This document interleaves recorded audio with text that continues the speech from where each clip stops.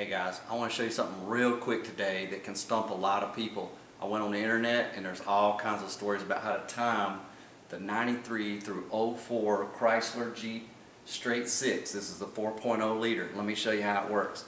All you got to do is, they've set it up pretty easy for you.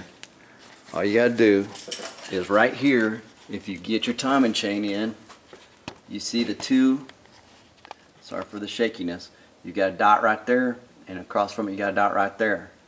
Line those up and you can see right here where your keyway is. So there's a keyway at about, I don't know, 2 o'clock, something like that on that one, and then straight up on this one. There's no other way to do this to mess it up. You get the keyways where they're right, you get the dots where they're right. That's all you got to do. It is not the compression stroke. So that's not the compression stroke. But if you do it that way, then you come back here to the cam sensor and you use the little bitty drill bit trick. There's a little hole right under here, and there's a lot of people on the internet talking about this. Let's see if that'll focus. Talking about this, but they are not putting the dots together because they're not on the compression stroke. But see how that goes right straight through that little flag? Okay, so again, the drill bit through the flag with the dots together.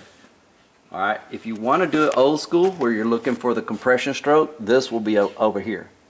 This will be straight up again, but the dot will be over here. So you have a dotted up and left, okay?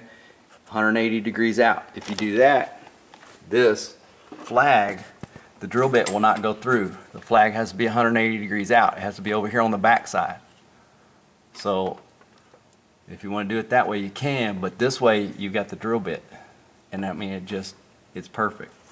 That's how you time it. There you go, guys. It's that simple, and I couldn't find it in any books. I couldn't find anything on this, and everybody times it on the compression stroke. This one, if the dots are together, it's not the compression stroke, it's the exhaust stroke. Use your drill bit. Dots together, drill bit. You got it.